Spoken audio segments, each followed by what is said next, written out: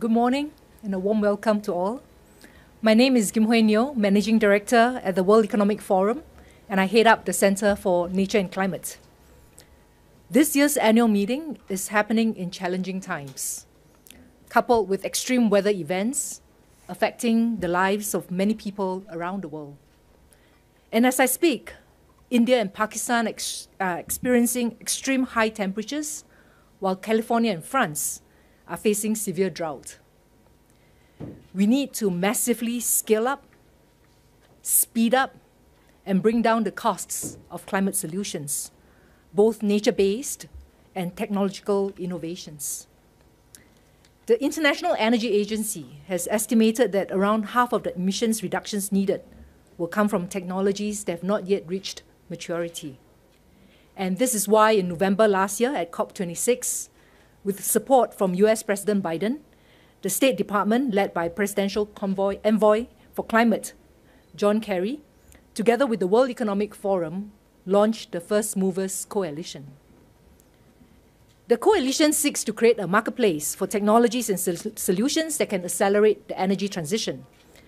Companies who join the coalition commit to buy materials, transportation services, and fuels that are critical for emissions reductions, consistent with science-based targets for net zero.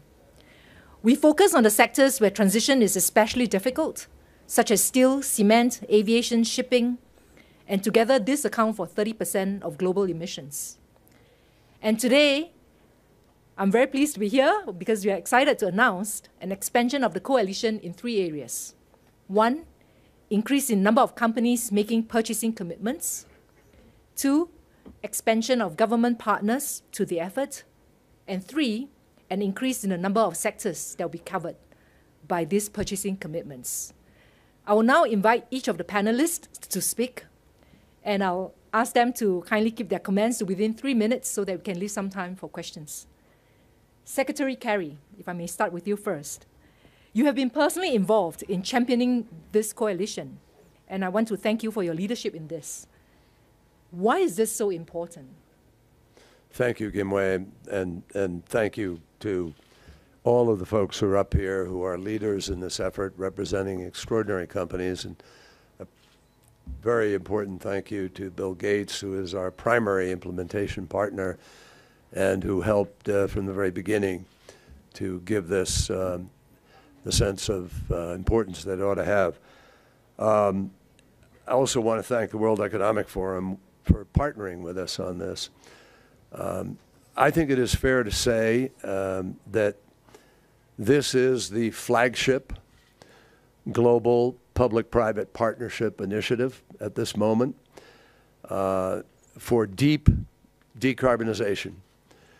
And we all understand the urgency which grows by the day.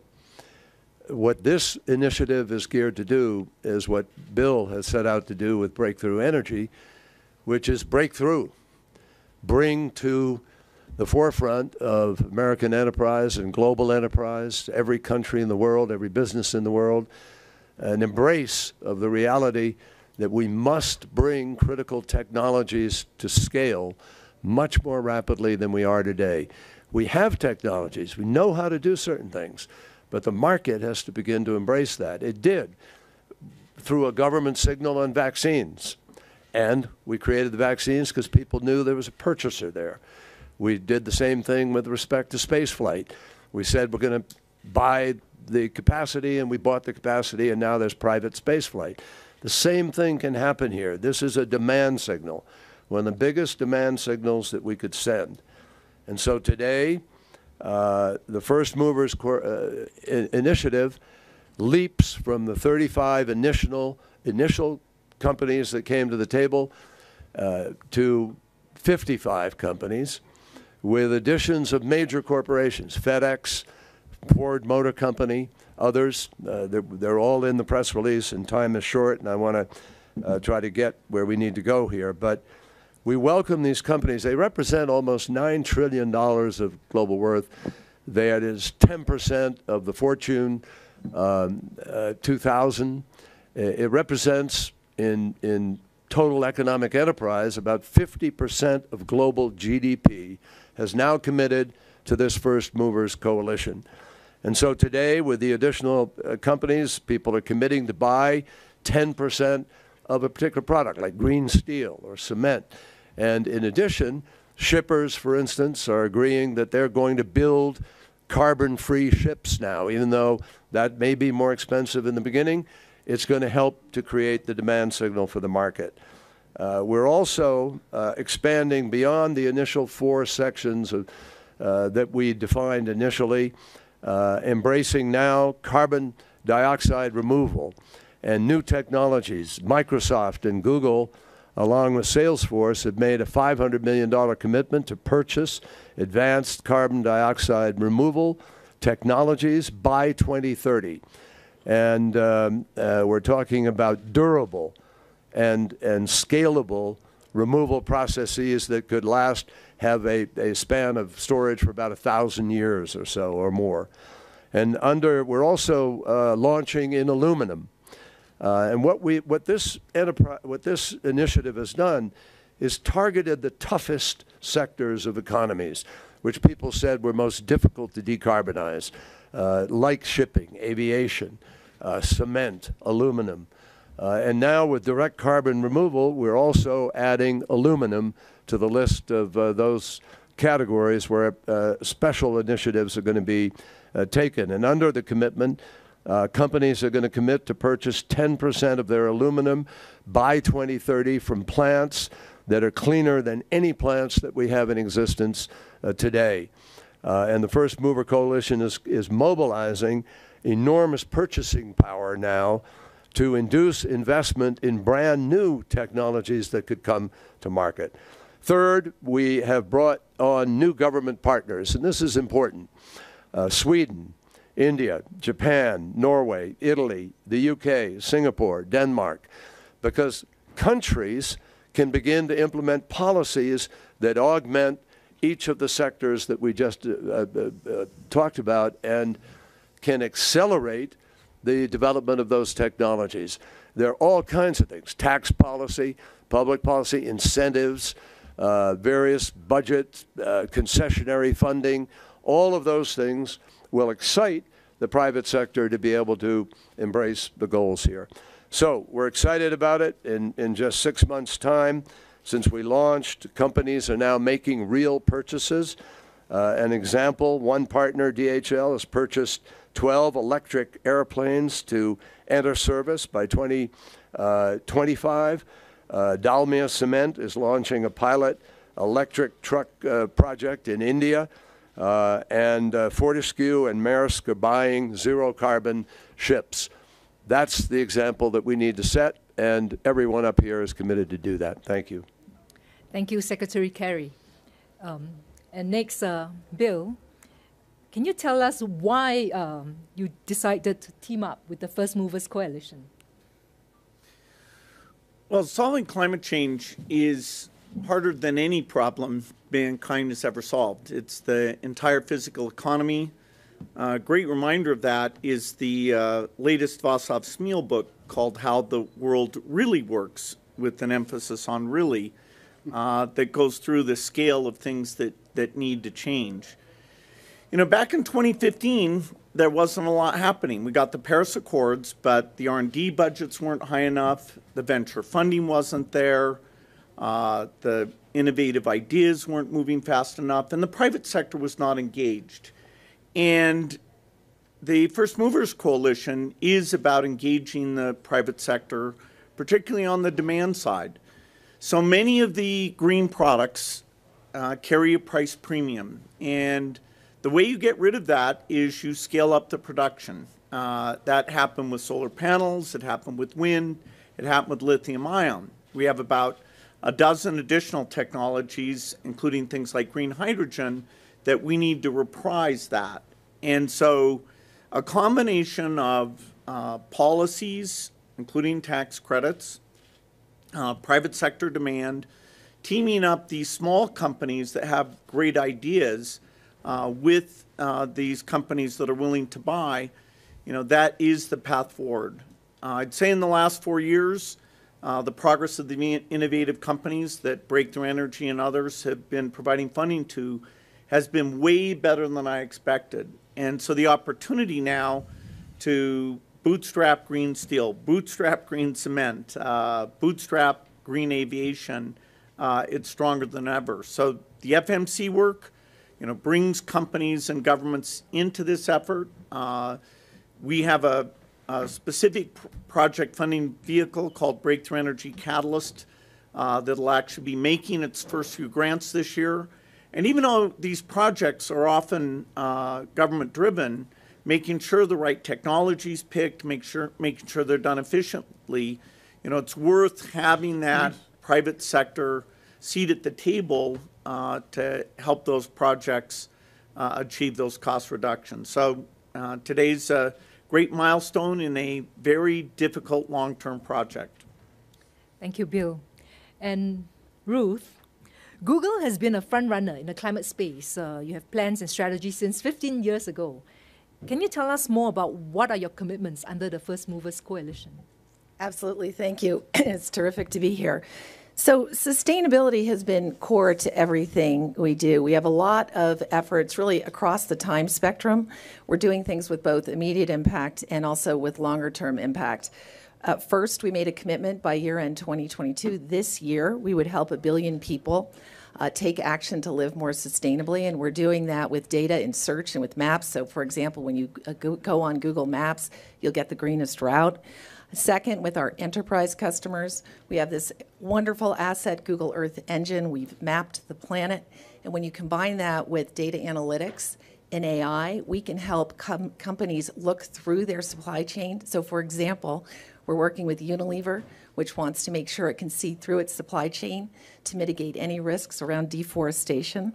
And then third, we made a commitment within our own operations. We set a goal to be net zero by 2030 through our operations and value chain, and that also includes 24/7 carbon-free energy for all of our data centers and our offices. And in fact, we're already running 5 data centers, 90% on carbon-free energy. The critical point, and it's already been said today, no one entity can do this alone, and there's just real impact and power in public-private collaboration. We do believe it's the only way to solve the climate crisis, and we think the First Movers Coalition is absolutely critical here, it plays a key role. And we do think technology innovation is an important part of really getting the planet to net zero. So we view FMC as very exciting because it's creating this forum for companies to commit to purchase new solutions in these hard-to-abate areas, hard sectors. And in our view, that will help accelerate innovation by reducing risk for suppliers and by incentivizing commercialization. And the area that we're focused on for FMC is carbon dioxide removal. We recently announced a $200 million commitment to an unprecedented corporate consortium. It's called Frontier. And that led to $925 million in advanced market commitments to purchase carbon removal over the next 8 years. We have seen that having clarity and certainty about demand does catalyze growth in markets. We did this back in 2012. We committed that we would match 100% of our energy consumption with renewables. With that demand, that long-term demand order out there, it increased supply, and we were able to hit our commitment early by 2017. So we're very excited about this approach. We do believe it has the opportunity to catalyze real change, and are very grateful to Secretary Kerry and the Forum for really bringing us all together and getting us moving. Time is of the essence. Thank you, Ruth. And now I want to go to Mark. Salesforce is already at net zero emissions across your entire value chain. What do you hope to achieve with the First Movers Coalition? Well, thank you so much. I'm so grateful to you for your leadership of our whole Nature Center, so thank you. And thank you as well to Secretary Kerry for his tremendous leadership globally and everything that is going on. I'm so excited about what we've heard and seen and witnessed and taken action on just in the last 2 days. We're witnessing really the emergence of a new environmental capitalism. This environmental capitalism, this is something that I personally so badly want to see every company becoming part of this movement. Number one, we're all becoming net zero. Salesforce is already net zero and fully renewable today. This is extremely important to us. Google has been an incredible visionary and leader in this area. We're so fortunate to be able to partner with them. And I'll tell you that what that means is we all have to continue to reduce our emissions. There's no substitute for that. And then we need these new solutions. And that's why FMC is so important. FMC is so important, and why we're joining this multi-$100 million commitment is because we are very much energizing this ecopreneur revolution. This idea that there's so many exciting new technologies that you've seen created, companies that are getting funded by these next generation energy consortiums, things we could have never thought of even maybe just 3, 4, 5 years ago that we can put into action today, and that we are. I think it's also important not only to really say that we're becoming net zero today, but we must also sequester 200 gigatons of carbon right now. That is why 2 years ago we were here and we introduced 1 trillion trees. 1 trillion trees, which is now we've turned over after founding it to the World Economic Forum, has just had tremendous success, and we can see a clear trajectory to our goal of the ability to conserve and plant 1 trillion trees by 2030. Yesterday, I am so grateful to Minister Shea, who came here from Beijing and committed to not only join 1 trillion trees, but 70 billion trees, way beyond our expectation. So important because China represents 25% of all the trees on the planet, and also so grateful as well to the United States government and President Biden, who through the Replant Act, which was part of our recent infrastructure bill, committed $8 billion to planting and conserving trees in the United States. And 65 major U.S. companies who have joined us as part of American Foresters efforts, that's 35 billion trees. So net zero, new solutions, sequestering the carbon that's there, and igniting this ecopreneur revolution that I think, we've seen. We have the #1 entrepreneur in the world right here, sitting 2 steps from me. When he went into technology, he was excited and thrilled about technology and inspired people like me to follow him. Today, I think that both of us look at the environmental world and say, wow, if we were starting over today, we'd go into this environmental technology and we would be ecopreneurs, not tech entrepreneurs. We saw this uplink network that Salesforce and Deloitte created and launched here in 2020 of ecopreneurs, now has 30,000 of these ecopreneurs. That is so exciting. So thank you. I'm so grateful to you, to the WEF, and John, thank you for your global leadership. And Bill, thank you for everything that you're doing. And yes, let's all create this incredible new environmental capitalism. Thank you, Mark. Minister Mikkel, you're one of the new government partners for the coalition. Can you give us the government perspective and what are your ambitions for the coalition? Yes, thank you. Sweden is committed to be a first mover country. We want to be the first fossil-free welfare nation on the planet.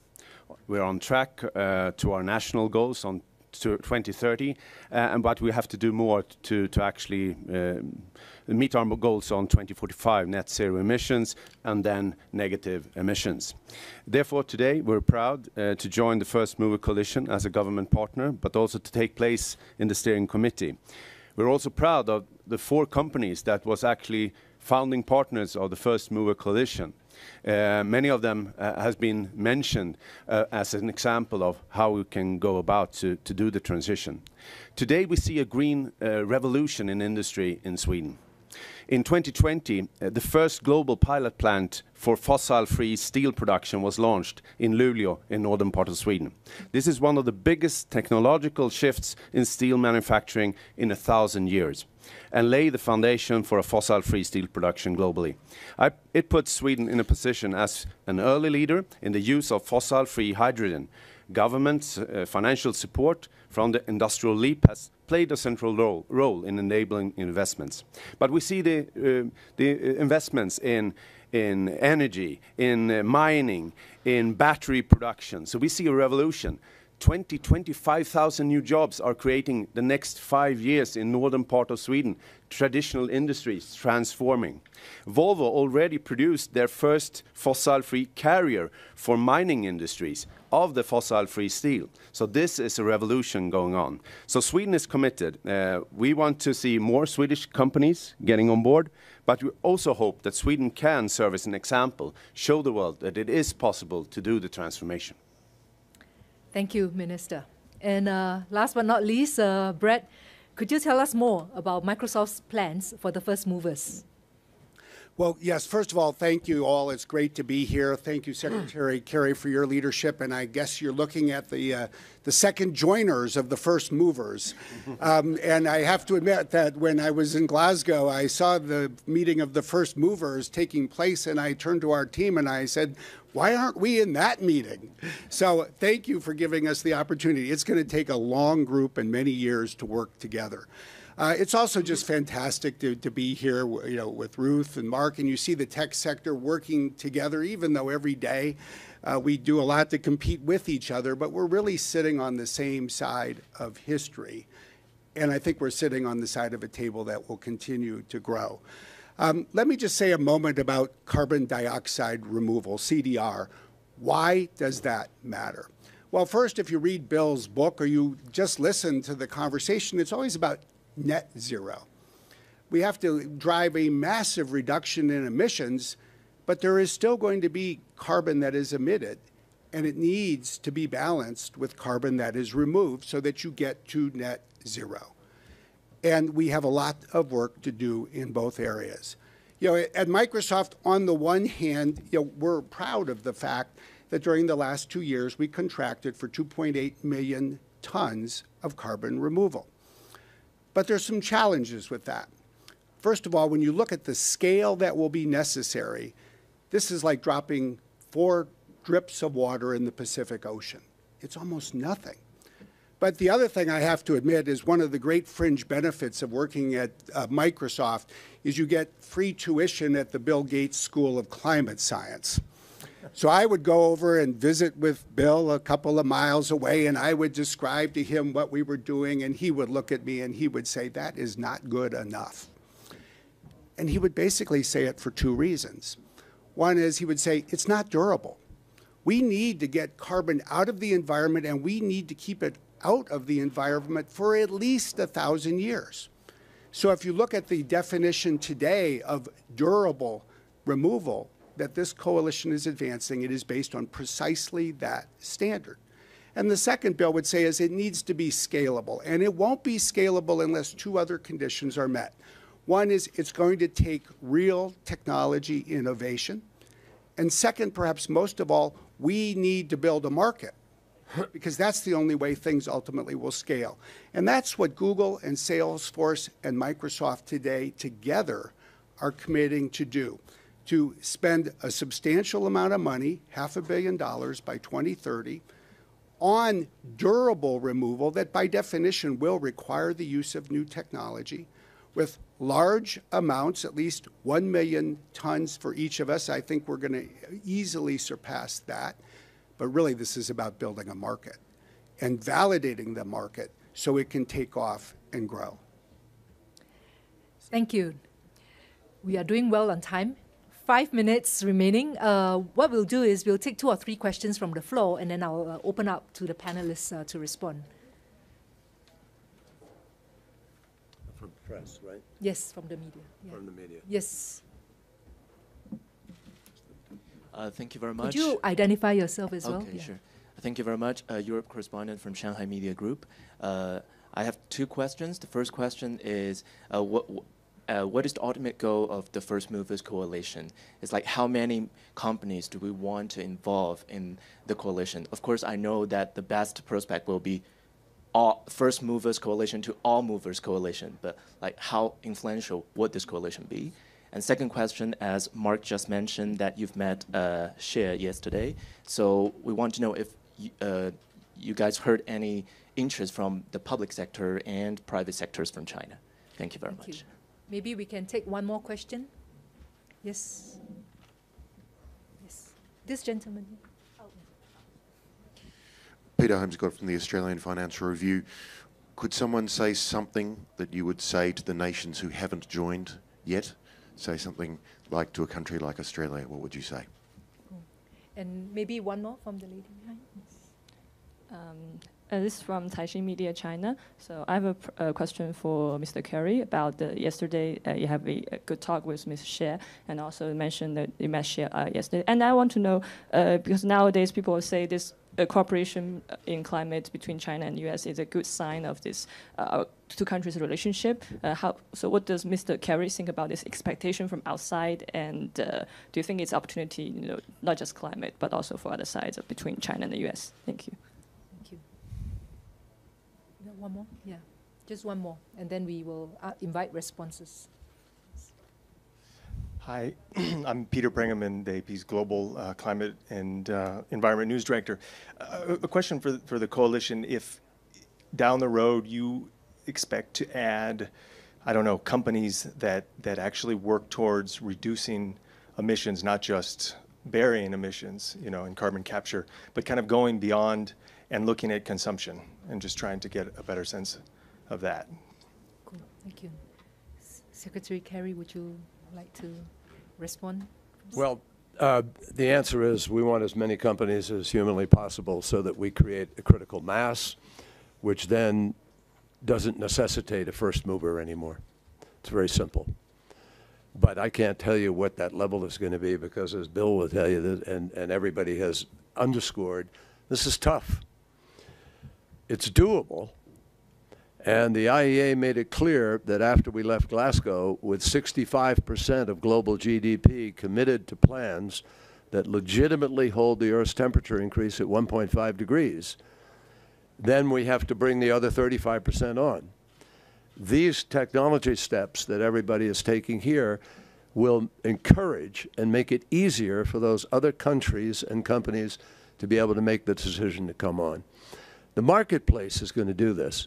It's not going to happen by government decree. It's not going to happen just because these companies are here. It's going to happen because people are going to see there's a demand for this. Citizens all around the world want a better life. They want clean air. They don't want drought and fires and floods and storms and the threat of massive sea level rise and so forth. And that's the course we're on right now. So the greatest disruptor of business will be climate crisis if we don't move fast enough. And the greatest risk for a business is not the risk of putting their money into this, it's the risk that comes with not doing enough, with not investing. So that's our goal, to keep pushing this as hard as we can. Now, with respect to Australia, of course we want Australia to come on board. And we're very hopeful. We've worked with the Morrison government. We now look forward to working with the new government. And hopefully they will join and become a country that is part of our country effort here, as well as other initiatives.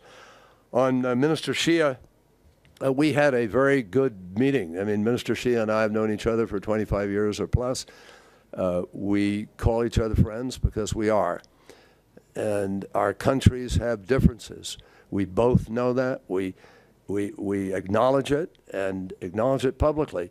But President Biden and President Xi both said a year and a half ago that they were committed to make sure that climate is recognized, the climate crisis is recognized for what it is. It's not a bilateral issue. It is a multilateral, global, universal, existential issue for every country and every person on the planet. It has no political labels. Everything we are doing is driven by mathematics and physics. And the scientists who are warning us and telling us and interpreting the math and the physics to give us a sense in layperson terms of what we have to do. And what we have to do is reduce emissions many times faster than we are today. We're still not on the course we promised we would be. The IEA said if we do everything we promised to do in Glasgow, we could be at 1.8 degrees by 2050. Well, we're not doing everything we said yet.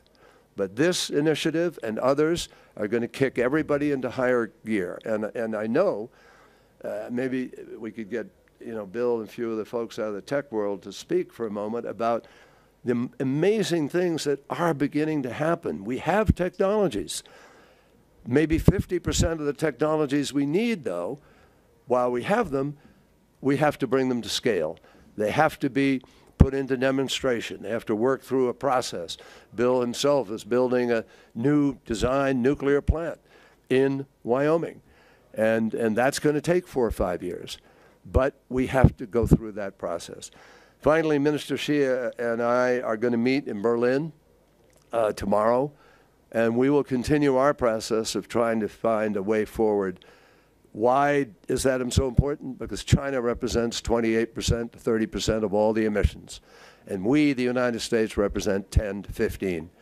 So together, we bear an enormous responsibility to move faster and to be leaders in this initiative, which is why President Biden has committed the diplomacy of our nation as well as money. And we're looking for more, as you all know, from the United States Congress, and hopefully we will get there too. Thank you. I think we're at time, and thank you all for your audience. Thank you.